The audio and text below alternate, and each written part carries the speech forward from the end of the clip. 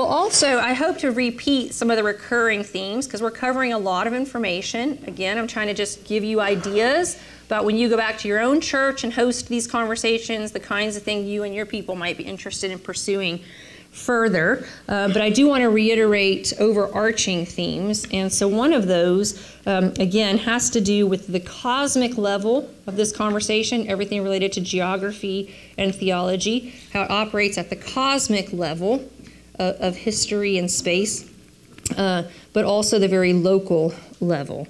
We're doing that with Jesus. We'll also do that with Paul, with Acts and Revelation, a recurring theme. So what I want to do now, continue talking about Jesus and geography, is I want to move to point D on your outline under Jesus. And I want to take a dip into, if you will look at Matthew, turn with me to Matthew 15.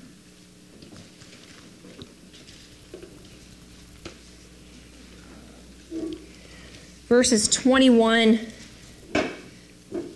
to 28.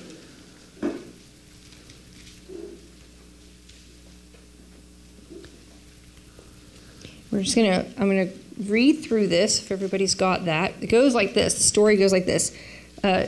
Jesus left that place and went away to the area of Tyre and Sidon. So there's Tyre and there's Sidon. Okay, it's in the area known as Phoenicia. Okay? So Jesus hangs out in Galilee, and you can see a border, right? So this is when he goes to Tyre and Sidon. Then, if he's from Galilee, he is in effect crossing a border of sorts, cultural, political, religious, because he is crossing into what we would call Gentile territory. There is some debate whether he crosses into it or whether it's a meeting on the border. We're not going to get into that technical debate. We're just going to say he crosses a border when he does this. So Jesus left that place and went away to the district of Tyre and Sidon. Just then a Canaanite woman from that region came out and started shouting, "Have mercy on me, Lord, Son of David. My daughter is tormented by a demon." But he didn't answer her at all. And his disciples came and urged him, saying, "Send her away, for she keeps shouting after us." He answered, "I was sent only to the lost sheep of the house of Israel." But she came and knelt before him, saying, "Lord, help me." He answered, "It is not fair to take the children's food and throw it to the dogs." She said, "Yes, Lord, yet even the dogs eat the crumbs that fall from their master's table." Then Jesus answered her, "Woman, great is your faith. Let it be done for you as you wish." And her daughter was healed instantly. Okay, now I want you to hold your finger there, and I want you to flip over to Mark 7. So there's a tool that we use. How many of y'all own a Gospel Parallels? Okay, yeah, you're the kind of people who would. All right, so in case you don't know what that is, that's not an insult, that's a great. But for the rest of us, so a Gospel Parallels is, does anybody have one on them? So what it does, if you, Bruce Throckmorton is the one I use for my classes. Hugo was asking what books we'll be using. Bruce Throckmorton's Gospel Parallels is one of them. And what it does is on the page, it lays out Matthew, Mark, and Luke next to one another.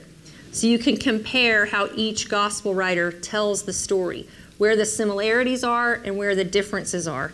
The point of finding those similarities and differences is to try to understand what is distinctive about Mark, what is distinctive about Luke, what is distinctive about Matthew. It's not just to kind of play a fun word game, be like, oh, which one's real, or all of that. The point is just to allow each author to really speak to you with their own voice, because what happens is we tend to just read the lectionary, or we read them all together, and it all gets mixed up.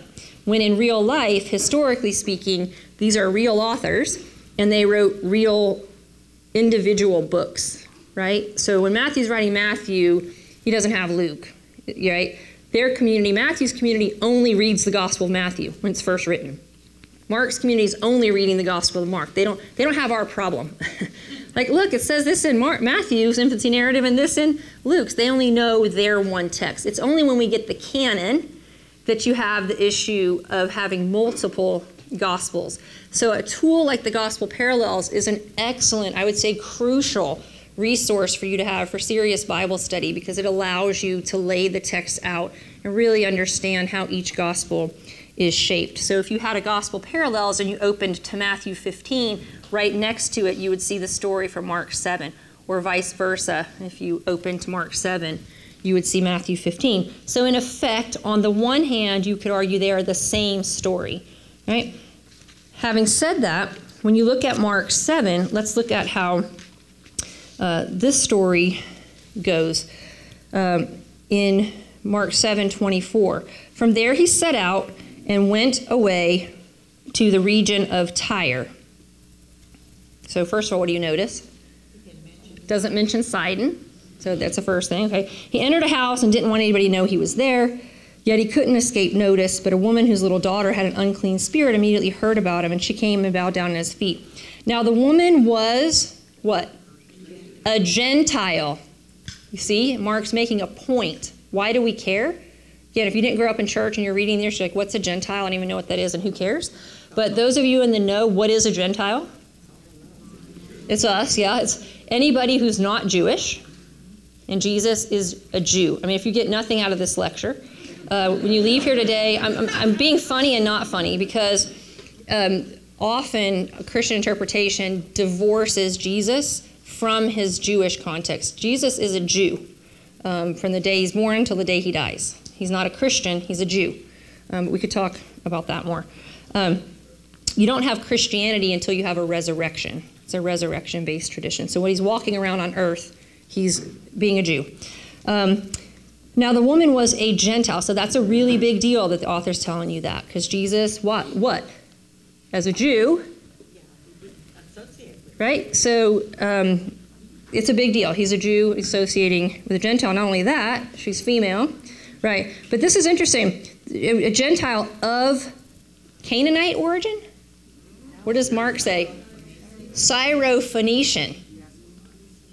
All right, and then the story basically goes on to be the same. We don't have time to go into the details of it. But what I want to point out, we see Phoenicia, right? And you're in the region of basically. So here's Phoenicia. There's Tyre and Sidon. They both mention Tyre. One mentions both Tyre. But the point is, he's operating in this region. Okay, so Matthew, that's just a political statement in Jesus' own time, right? This is Palestine in the time of Jesus. This is Phoenicia. She's Phoenicia. So when you read in Matthew that a Canaanite woman comes out after everything we've done together this morning in all the Old Testament that we've read together, what's going on there? Okay.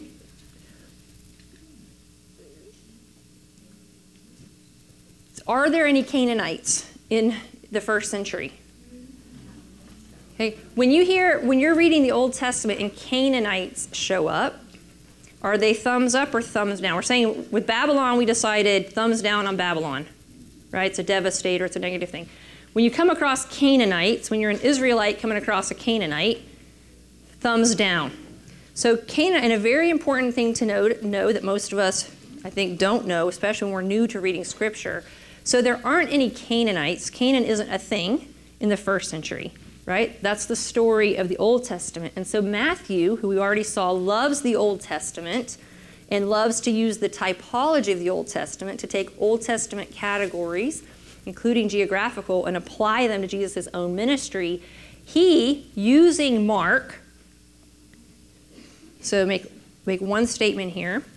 So when you're studying the Synoptic Gospels, Mark is written first. It's written around 66 to 70 CE. The Gospel of Mark is written. Matthew and Luke do not know each other's work, but both Matthew and Luke, writing around 85 CE, both of them use the Gospel of Mark. in writing their narrative. Is that clear?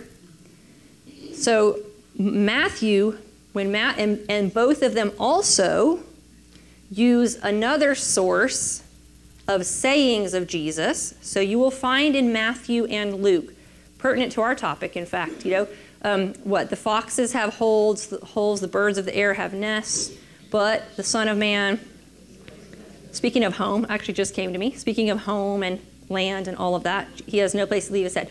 Okay, that's a saying of Jesus. And so you have a collection of sayings that appear in both Matthew and Luke that in fact do not appear in Mark. Okay, so Luke and Matthew share a lot, take Mark's material, copy a lot of Mark's stuff. Then each of them is using another sayings source of Jesus that we refer to as Q, which stands for the word Quelle, Quelle, which, are you ready for this brilliant, creative, academic thing? Is the German word for source.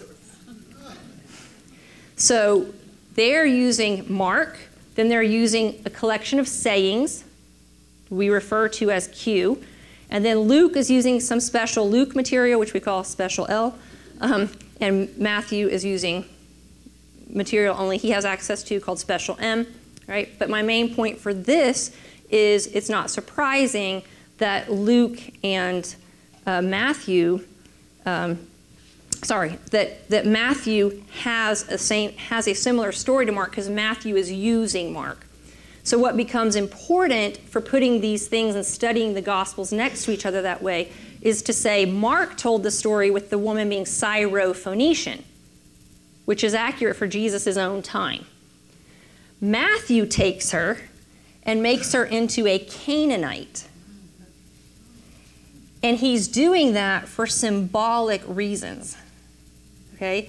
So this is, and I don't want to dare, I could do this. This would be like a Texas person. This is what I've come to learn in 16 years. Tell me if this is fair. This is like from a person from Texas talking about like a person from Oklahoma. Is that fair? I don't know. Help me with some analogies. Or Arkansas or whatever. I'm not from here, but like it's the person you're like, whoa, you're not helping them. I mean, I'm joking, right? But Canaanites, so joking aside, Canaanites are Israel's consummate enemy. They come in, they conquer Canaanites, they wipe out Canaanites. Canaanites and Israelites, no, they don't go together, right? So when Matthew chooses to tell the story and make her a Canaanite, what rhetorical effect does it have on you, the reader? Right? You're like, are you kidding me? So in terms of watching the scope of Jesus' ministry, and therefore hopefully our own, this hits us in a different way, in a different place, in terms of whom Jesus was called to serve. And he himself, even in this narrative, has to grow in his understanding, even of the scope of his own ministry. Right? It's why he says, you should come out, he's like, I was sent only to the lost sheep of the house of Israel. Like, this is confusing. Like, why are you here? What are you doing? What is this about? This is so wrong. You are so other, and you're other in the worst possible way. And yet, by the end of the story, he engages the other whom he might have never imagined. And I don't know who that is for you personally, or for who that is for your own community, or we could ask who that is for our own nation, right? You can kind of get into these conversations. But the main point is he is crossing a very serious border there. And this is a point where geography in the Bible, the conversation you've asked to have, this stuff is important because it matters theologically that she's Canaanite. And if you don't understand the Old Testament and geography, it doesn't make the same kind of impact on you, right? Because it's also this business about I came only to the lost sheep of house of Israel. If you compare Matthew's story to Mark's, he doesn't. Well, let's just do it. Look at Mark 7, and I'm going to move us on. It's hard to leave biblical text, though. It's good stuff. So a woman whose little daughter had an unclean spirit immediately heard about him. She came out, bowed down, The woman was a Gentile of Syrophoenician origin. She begged him to cast the demon out of his daughter. He said to her, "Let the children be fed first, for it is not fair to take the children's food and throw it to the dogs." But she answered him, "Sir, even the dogs on the table eat the children's crumbs." Then he said to her, "For saying that, you may go. The demon has left your daughter." So she went home, found the child lying on the bed, and the demon gone. So you'll notice in Matthew's story, and you remember Matthew started the story with Abraham and the genealogy and the exile. It is a story of Jewish history.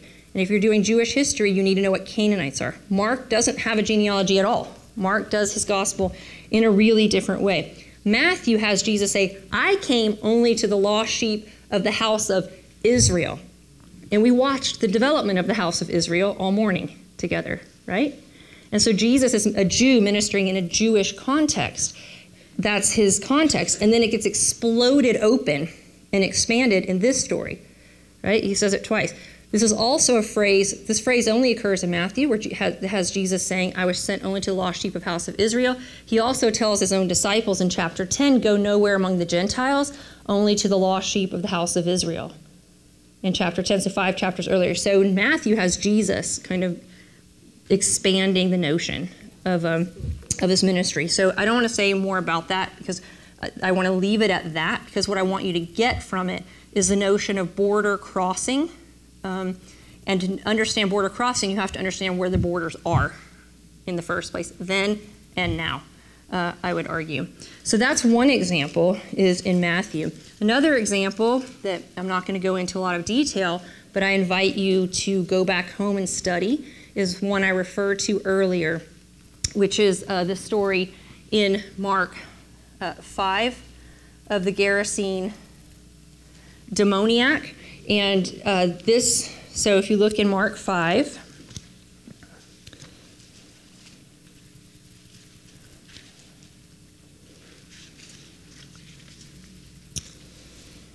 the beginning, you have this long story that I wish we had time to read, but 5:1 through 20, the healing of the Gerasene demoniac. Sometimes he's called the Gadarene demoniac. We're not really sure. For a lot of these things, it ends up you're not really sure where these things are. It's east of the Jordan River. So it's in the area of the Decapolis that I talked about earlier. So we talked about this earlier, and you all, what I said, what did he say the name is? The name is Legion. And so this is, again, a very serious border crossing. Jesus has crossed over from his regular homeland, etc., gone over into the Decapolis, which is the heart of Roman culture.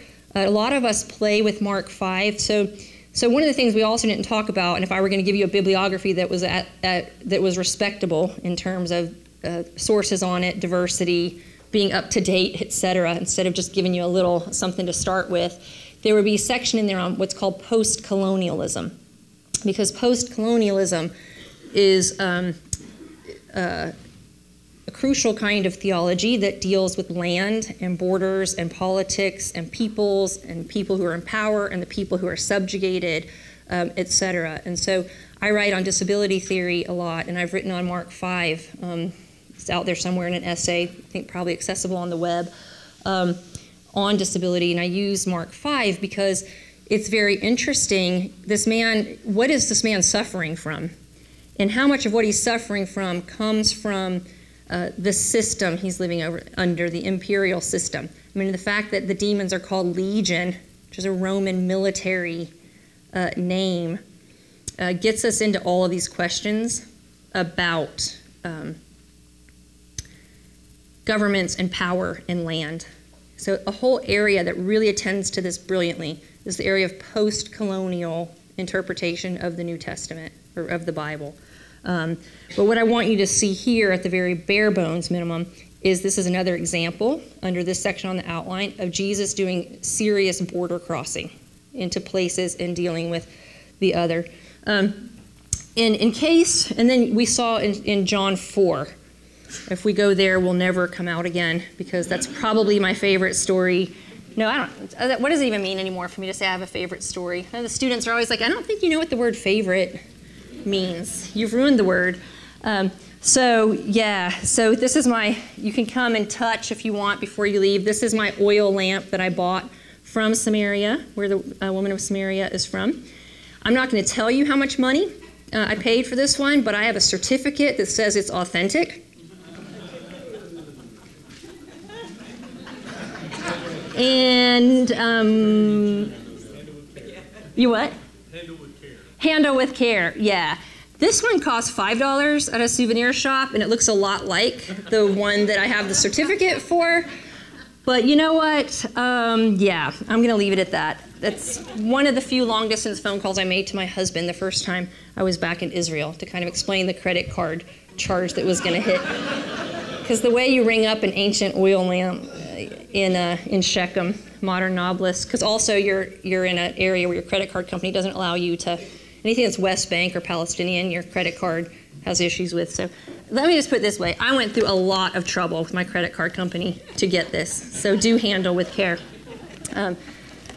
Anyway, I really love her. I have pictures I could show you of, so Jacob's well is actually there. Nablus, you can go there. How many of you have drunk from Jacob's well? Mireya, yeah. I have a picture. I could show a PowerPoint slide of Mireya drinking from the. So you can actually go there, and the well is indeed deep.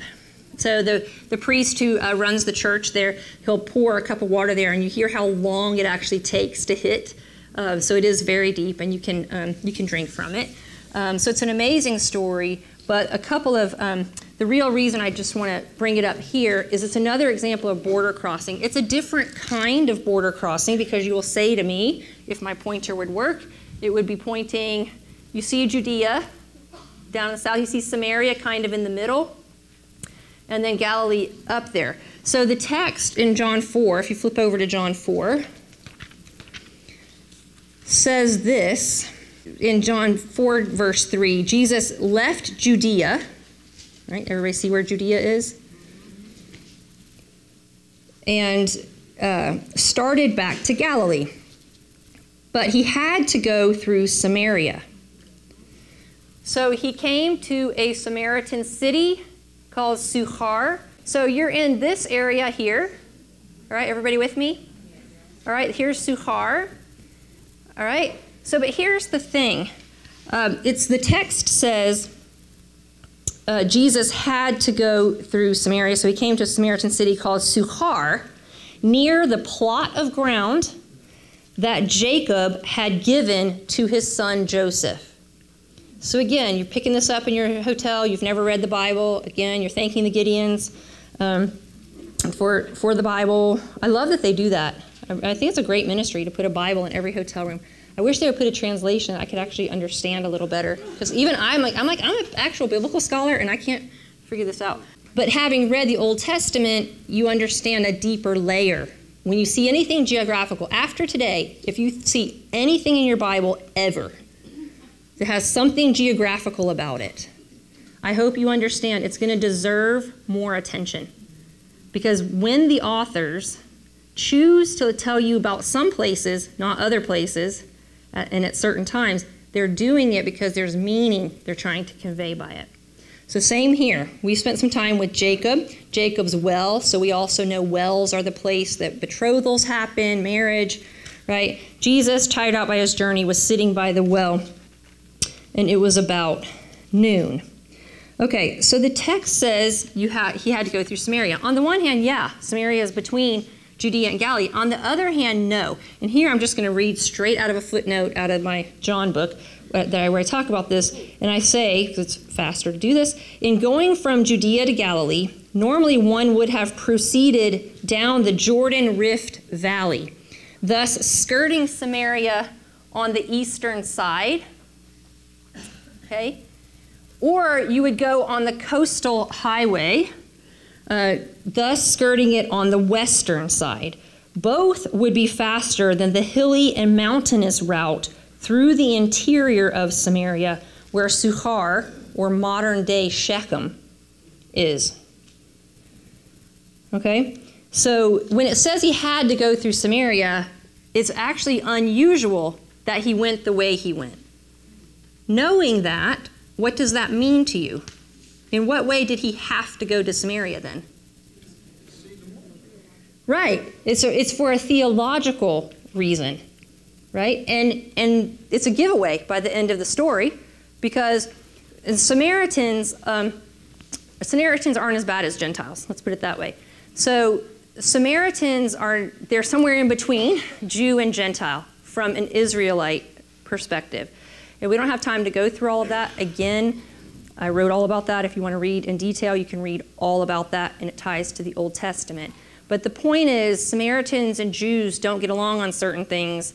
One worships on Mount Gerizim, one worships on Mount Zion. So again, these geographical fights are always theological fights as well. So from a Jewish perspective, Samaritans are not quite faithful, because they worship, after they're conquered by Assyria, they worship, and other people, they worship those foreign gods. They worship God, our God, but they also worship some other ones. And so, Israel's not, it's considered idolatrous. And idolatry, in Old Testament terms, is always pitched in what kind of metaphor? What metaphor is used when Israel is idolatrous? How do the prophets talk about that? Adultery. They sexualize it, right? And remember, wells are places of betrothal. They're kind of sexy places in their own way. I've literally never said that statement before, so that was the world premiere of that statement. And so what you have going on here is a whole theology around proper places of worship, who's got it, who doesn't. And this accusation of idolatry, you've had 5 husbands, the one you're living with now isn't your husband. Jesus comes along and makes number 7, which is a perfect number in terms of meaning and symbol. So Jesus, the bridegroom, is now wooing Samaria into covenantal faith. That's a lot of stuff, I realize I just said. So you can read about it in here. So the point I want to make is this is not accidental. There's wells, it's Jacob, it's all piling up to convey meaning. So, okay, fine. His mission is to Israelites, for sure. Well, now we see this boundary crossing. He's intentionally going and reconciling and bringing together, right, Samaria as part of his scope. Then she runs, as we said earlier, she runs, tells all the people, they encounter Jesus themselves, and then they declare Jesus to be the Savior of the cosmos, the world, right? And so again, I'm trying to get at the global and the local, right? In case all of that is not enough, then you can look at Matthew 4:25, where Matthew makes this point.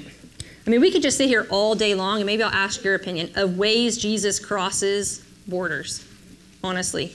And I'd like to hear you say which ones I'm missing, but in a summary statement, Matthew says this, and great crowds followed him from Galilee,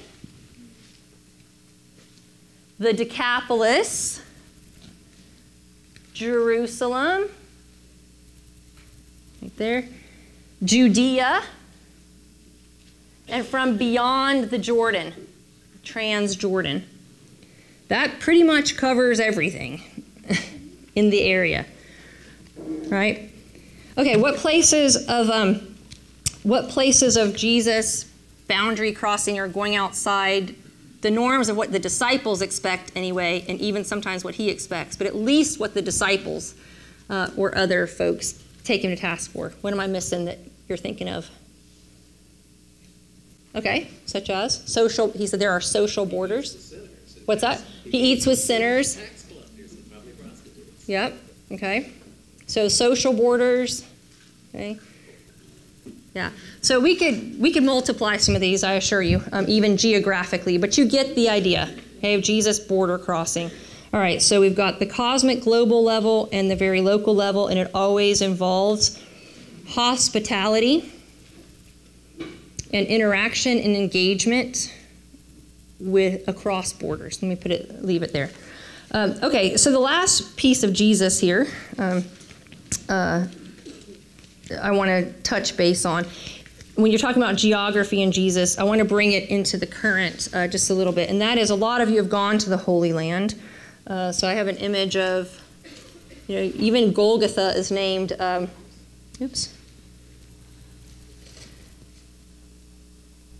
There's Golgotha. You can't see it anymore, the place of the skull. You can kind of see how it looks like a skull. Right? So this is traditionally where Jesus is. There's a lot of debates. This kind of gets into it. When you go to the Holy Land, it's a kind of an interesting experience, and we could take a long time to talk about that from the people who have been there. Because you go to sites, it's like, oh, this happened here. And then it's like, well, maybe it did, maybe it didn't. We don't know. Now there's two tombs, like there's two garden tombs there's two tombs of Jesus. You know, there's two baptism sites. So there's always this kind of debate about where things happen. It gets really interesting for our subject because why do we care and why? Does it matter to you?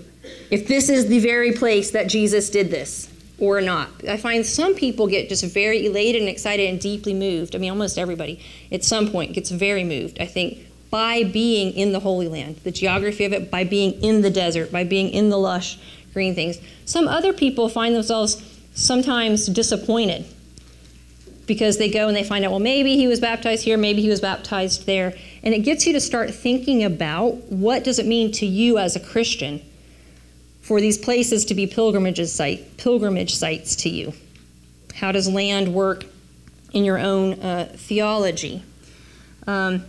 So we have a conversation about that, and I have people even do some reading about it, because is the place holy? When you call it the Holy Land, is it holy because Jesus did this, that, and the other at place X, Y, and Z?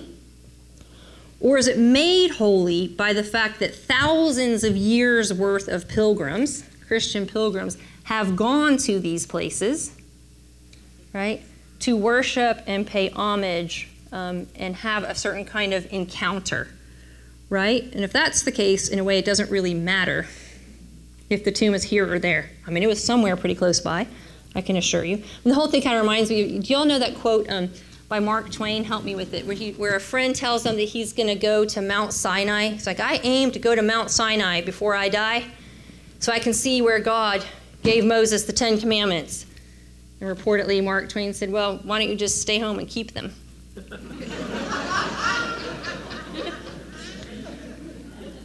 So, you know, there's also that when it comes to Christian pilgrimage.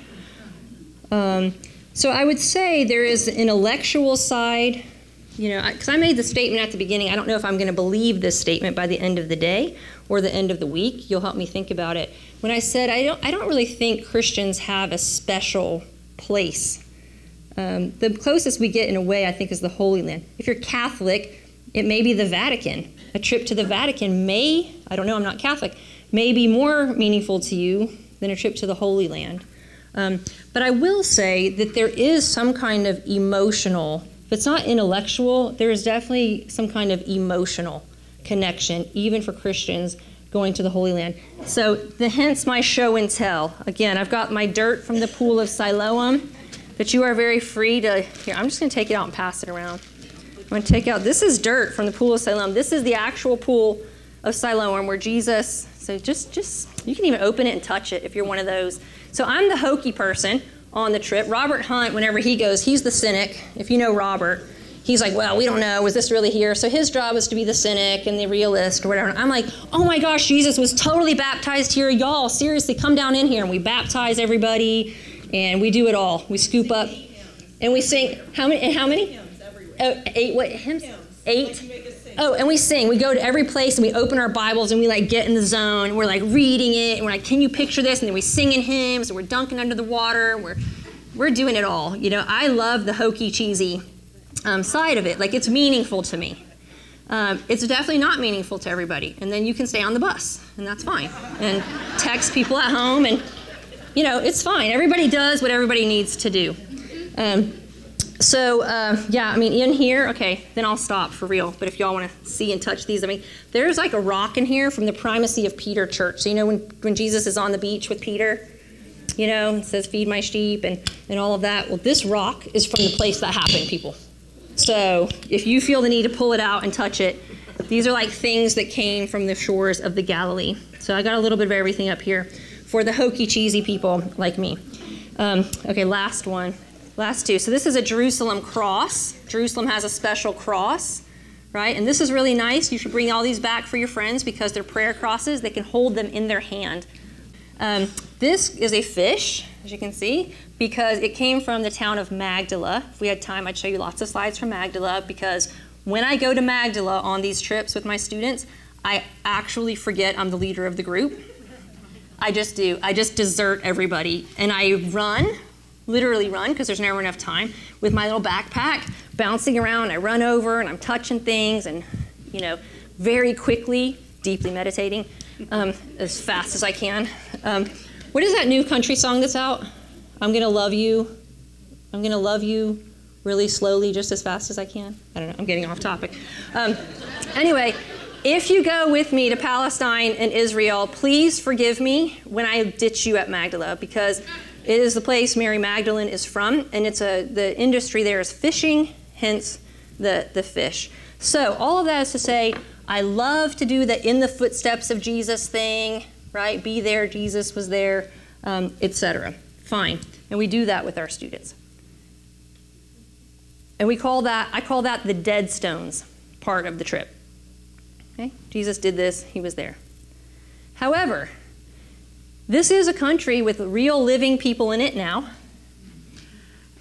We do a whole thing on the living stones, and especially the Perkins students, because if you're an MDiv student at Perkins, it's not technically required, I think, yet, to do an immersion, a cultural immersion, by the time you graduate, because we have a strong conviction that those of us who are leaving Perkins to minister in a global context.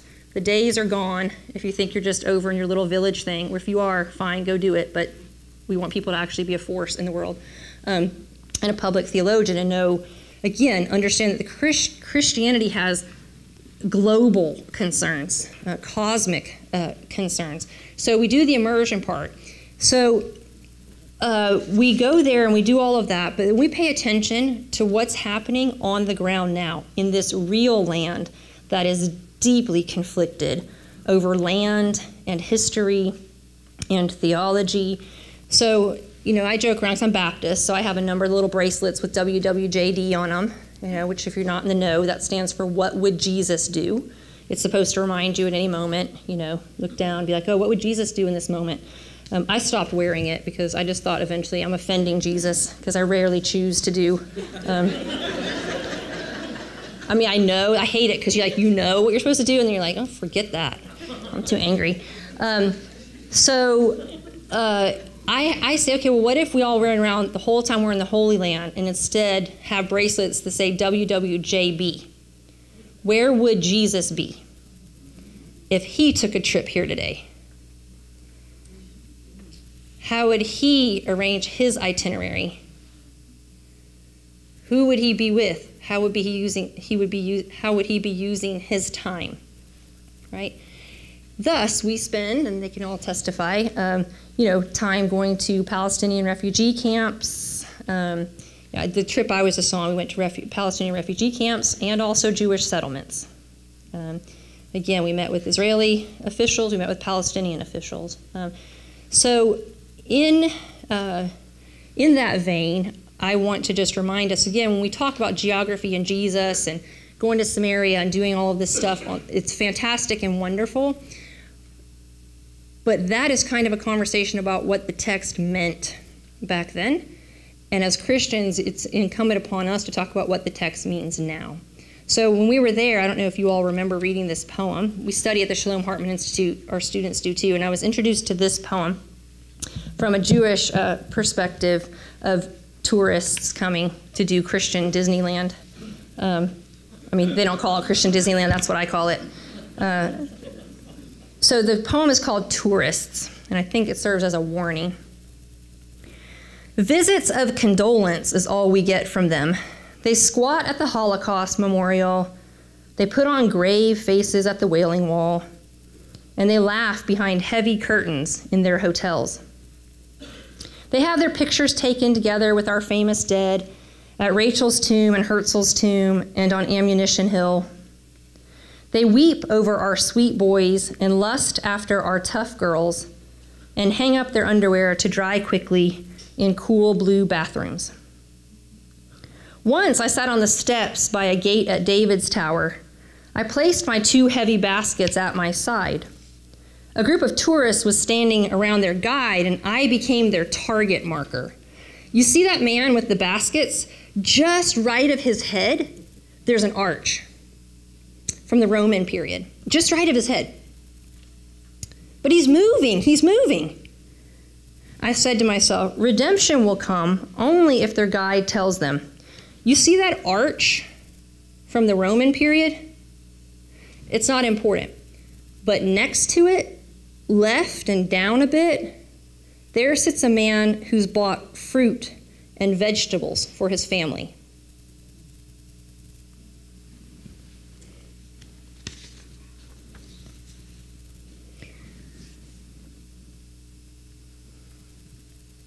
Thoughts, reflections. I hesitate to say we're done with Jesus.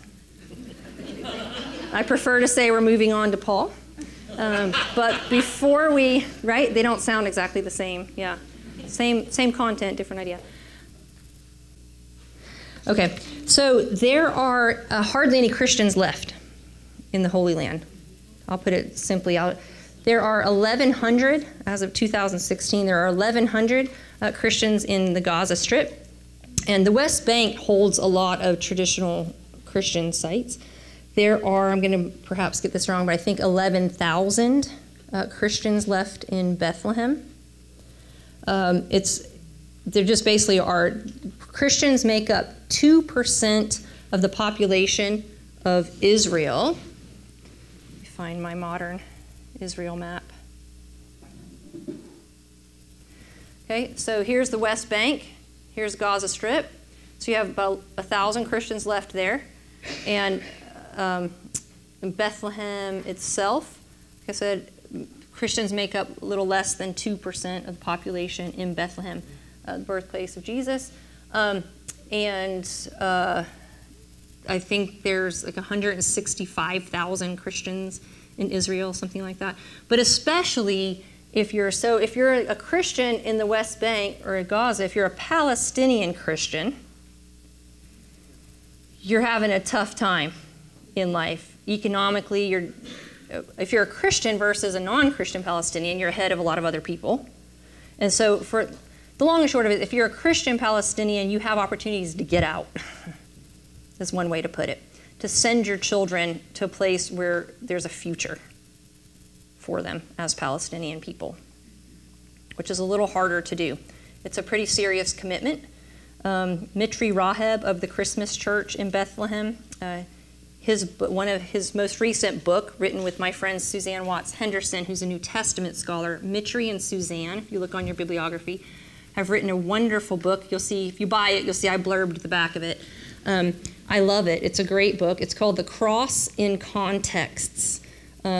Something like reading the cross through the eyes of suffering in Palestine. And Mitri is very interesting because he's a Lutheran pastor of the Christmas Church. He's Palestinian Christian. And the thing is, in a way, y'all can jump in, those who've been with me, in a way, in Bethlehem, it's not Christians and Muslims. They're all Palestinians. Their bigger identity, they have stuff in common because they're all kind of economically depressed, or there's a separation wall. It's very stark. So the new separation wall that has gone up is in Bethlehem, like getting in and out of Bethlehem. There's a separation wall, and it's a bad scene. It's a bad situation. So it's interesting. The West, we think of, the Muslims are against the Christians. The reason there's so few Christians in the West Bank is because the Muslims. And if you think that, it's a much more complicated situation than that. It's that a lot of Palestinian Christians, people are emigrating if they can.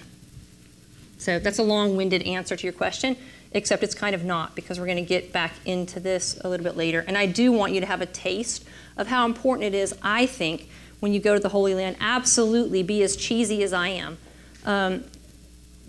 but also understand what is Christ calling us to in this day and age with respect to being agents of peace as much as we can in the Middle East. Yeah. And we're doing our theme of geography and the Bible, and we're paying attention to the global, the cosmic, the local, right? You get into the Apostle Paul, who makes the statement that our citizenship is not in this world. It's kind of interesting because Paul himself was a Roman citizen. It's kind of easy to say, probably, for someone. It's easy to say, our citizenship is not in this world when you actually have the benefits of citizenship, I think. But in the end, anyway, his citizenship did not save his life. All right, so Paul, let's talk briefly about Paul. Paul, the Roman citizen, Paul, the Jew, listen to all the things he is. He's a Roman citizen. He's a Jew. He's a Christian. He's an apostle to the Gentiles. That's what he calls himself, apostle to the Gentiles. And he is a martyr of Rome. And he is all of these things at the same time. So he was also multilingual, right? So again, crossed all kinds of boundaries. And was really a citizen of the world.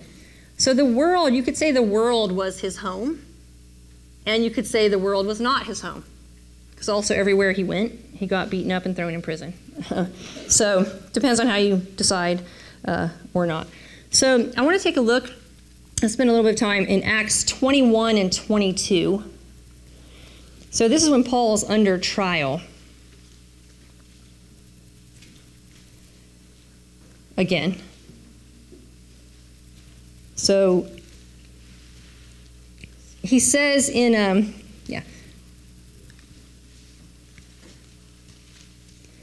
if you turn to Acts 21,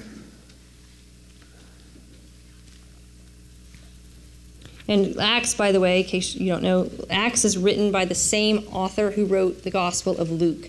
So we often refer to this as Luke-Acts, Luke-Acts, because the same author wrote it. It just gets interrupted by John when the canon is formed, because the people who made the canon formed it according to genre of literature. So they put the Gospels together, and Acts is a historical book before you move into the epistles. So Paul tells us that he was born a citizen. Okay, so you'll notice, why does he tell the, well, let's read this. In Acts 21:37, just as Paul was about to be brought into the barracks, he said to the tribune, "May I say something to you?" And the tribune replied, and this is interesting for our subject, "Do you know Greek?" Okay, so Paul is a Jew in the first century, right? So, do you know Greek? Then you are not the Egyptian who recently stirred up a revolt and led the 4,000 assassins out into the wilderness? Paul replied, "I am a Jew." So Paul is a Jew from Tarsus in Cilicia. Okay, so this is the region he's from, Cilicia. A citizen of an important city. "I beg you, let me speak to the people." When he had given him permission, Paul stood on the steps and motioned to the people for silence. And when there was a great hush, he addressed them in the Hebrew language, saying, "Brothers and fathers," I'm now in Acts 22:1, "listen to the defense that I now make before you." When they heard him addressing them in Hebrew, your New RSV says Hebrew, so do you speak Greek? You have Hebrew? They became even more quiet. Then he said, "I am a Jew, born in Tarsus, in Cilicia, but brought up in this city." He's in Jerusalem when he's saying this, but brought up in this city, Jerusalem, at the feet of Gamaliel, a rabbi. So, what do you think? Paul's multicultural, multilingual, right? I can't get into this subject too much, but we're reading right now the book of Acts talking about Paul. So this is a vision of Paul written by the author of Luke. So when you dig in, as you know, those of you who have done serious Bible study, when we're reconstructing the life of Paul, we have multiple sources. First, we have his own letters, right? And so Paul's letters are basically all written in the 50s, let's say, okay? Because he's dead by 64. He's martyred by 64. Okay, so we have Paul's own letters in the 50s. We have the book of Acts, so written somewhere near the end of the first century. And then we have the third set of stuff we use to some degree. So there's the letters, when you say the letters of Paul, list the letters of Paul for me that you have in mind. So we have 7 letters that we call undisputed letters of Paul, right? That no scholar anywhere would disagree that Paul wrote these 7 letters. They are Romans, his magisterial last final letter, yep. 1 Corinthians, 2 Corinthians, Galatians, nope, Ephesians we're putting over here, Philippians, Philemon, or Philemon, there's different ways of pronouncing it, and 1 Thessalonians. Okay, so those, nobody would say Paul didn't write those. Then we have letters that would be considered Deutero-Pauline, or in the legacy of Paul, right, that are written in the name of Paul but may not have been written by Paul himself. And there you have Ephesians and Colossians. Those go together and they are literarily dependent on one another. So the person writing Ephesians knew Colossians or vice versa. They're very similar. You have the pastoral epistles, which are 1st and 2nd Timothy and Titus, right? And they go together. They're teaching, they're not particularly pastoral at every moment. They're teaching Timothy, for instance, how to be pastoral. So the pastoral epistles, and then 2 Thessalonians is truly disputed. You get people kind of wondering one way or the other. So understand, we're getting Acts version of this. So when you reconstruct Paul's life, we're not going to get into whether he really did grow up in Tarsus or Jerusalem. You see the biblical witness of who Paul is. And for our purposes, he's somebody with a global scope who traverses all kinds of boundaries and is also very concerned about the local level. So that's Paul. In the end, of course, Paul's a Roman citizen, but in the end, he did choose God over country, like the apostles before him. Again, this language in Acts, where we find all of this, from the very beginning, there's this pressing issue. Whom shall we obey, God or human beings? Like I said, then Paul ends up in trouble all the time, in prison all the time, shipwrecked, and then finally martyred. All right, so that's Paul the citizen. Then if you look at Paul the not citizen, I call it, next. So what's funny is that when we read Paul's own words in Philippians, he says this to some Christians in Philippi while he was in prison. So Philippi is considered one of the prison epistles because he's writing it from prison. He says, but our citizenship, this is Philippians 3, 20 to 21. But our citizenship is in heaven, and it is from there that we are expecting a Savior, the Lord Jesus Christ. He will transform the body of our humiliation, that it may be conformed to the body of his glory, by the power that also enables him to make all things subject to himself. So Paul, in the end, kind of just considers himself his true citizenship comes from God and God's perspective. Okay, so he thinks of every place in a way, he's like a military brat, in that he thinks of every place as a host nation. How did he get in prison? By preaching to the Gentiles, right? So Paul, I would say, is taken with both heaven and earth. He doesn't choose one over the other, right? Some of us make the mistake of being all about heaven, and we kind of don't always get as engaged with earth as we should be. Some of us are so wrapped up in earth, and right, that we kind of forget, yes, but the way we approach earth and everything we do, society, communities, families, justice, right, must always be directed by the view of heaven, God's own perspective. And Paul manages to handle both at the same time. So he's very taken with the notion of it being on earth as it is in heaven. He's not the first one to say that. Who else do you know? Right? you might say that yourself here and there, recite that prayer.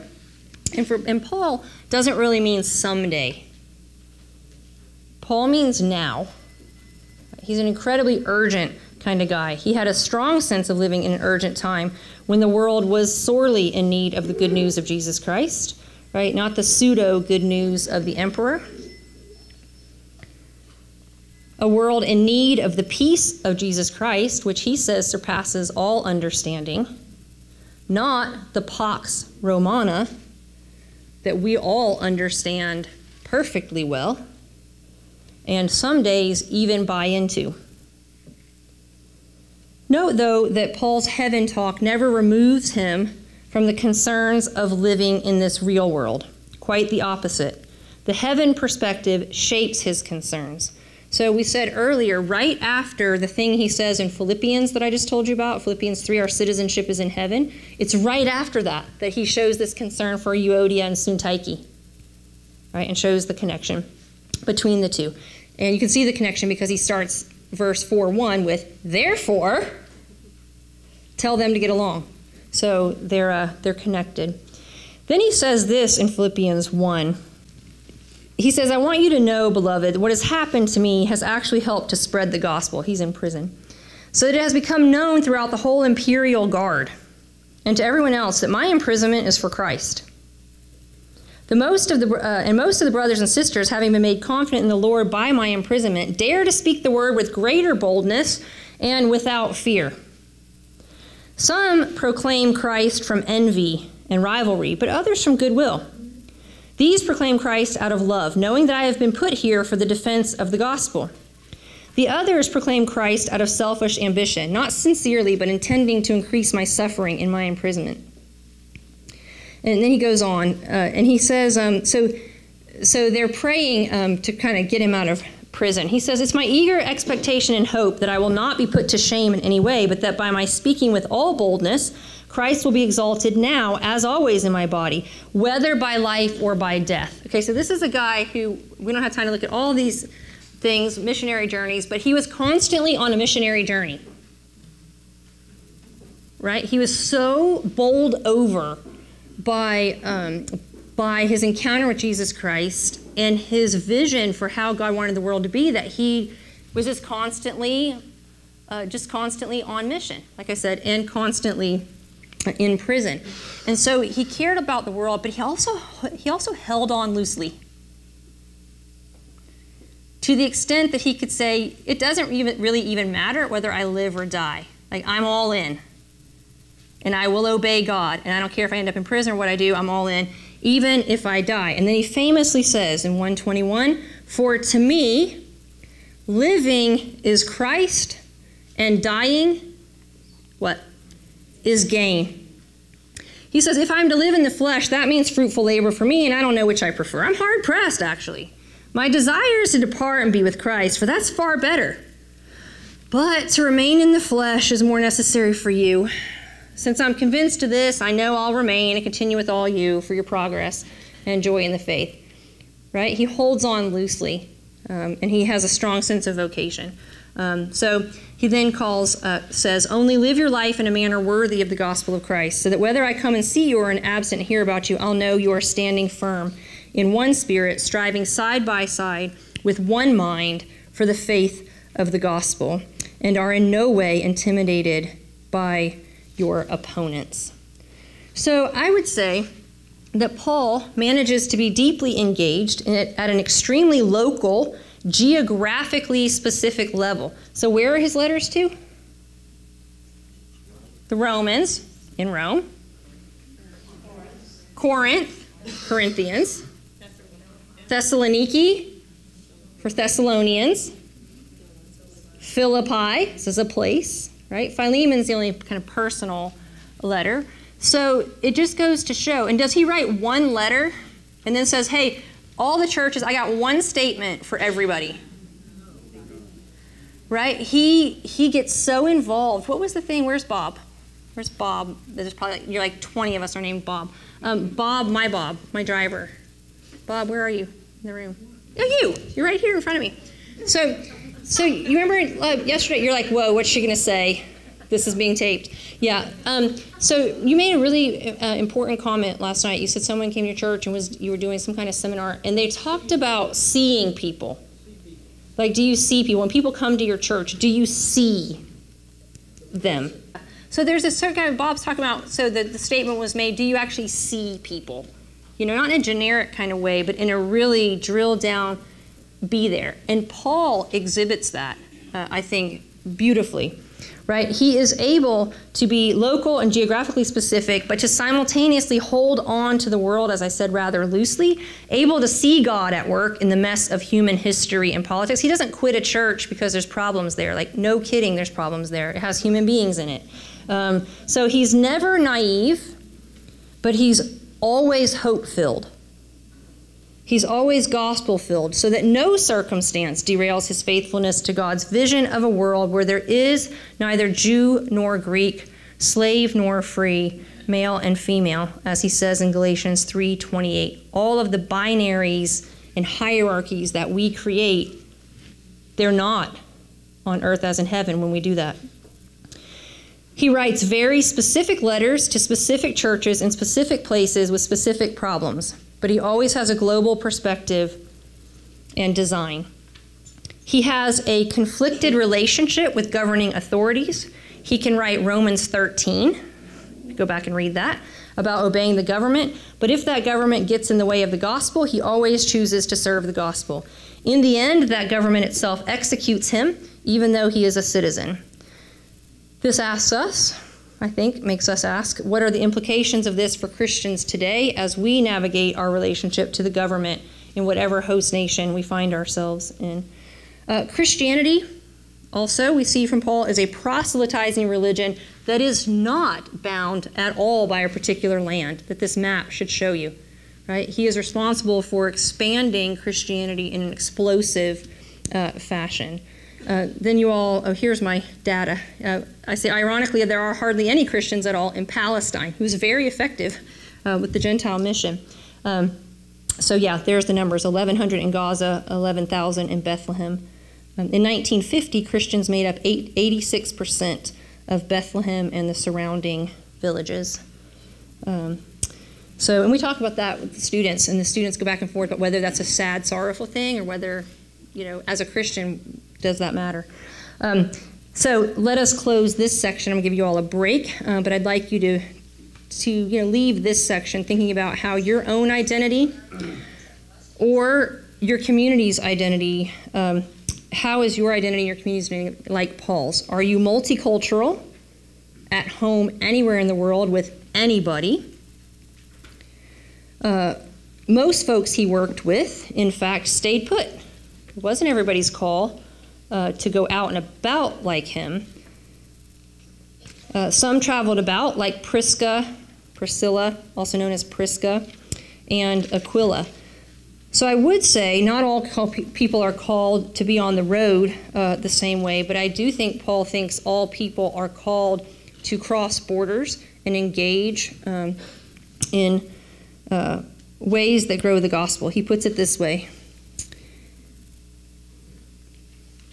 For though I am free with respect to all, I have made myself a slave to all, so that I might win more of them. To the Jews I became as a Jew in order to win Jews. To those under the law I became as one under the law, though I myself am not under the law, so that I might win those under the law.